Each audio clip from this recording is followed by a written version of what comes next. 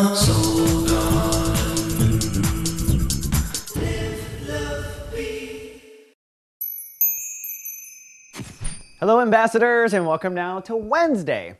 Well, I think it's kind of cloudy and overcast for the Geminis, but not in a bad way. In one of those times where Geminis are just kind of glazed over, where their twin in the background is doing all the processing, and that's literally the emotional focus as well. The moon has moved into Aquarius, which is the tuning planet of our emotional focus, the moon.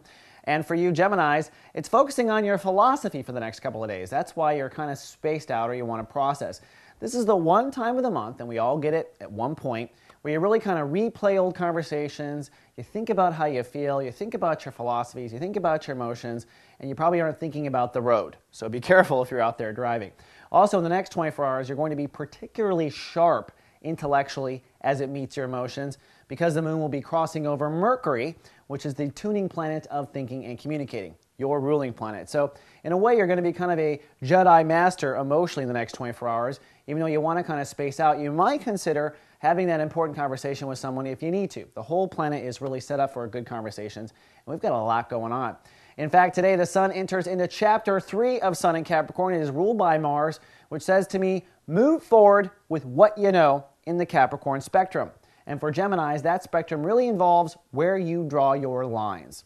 In fact, with Pluto entering this side of your consciousness at the end of the month and staying there for 16 years, Geminis are going to, onion layer by onion layer, completely dissect and understand every boundary they have in their whole matrix of their belief structure.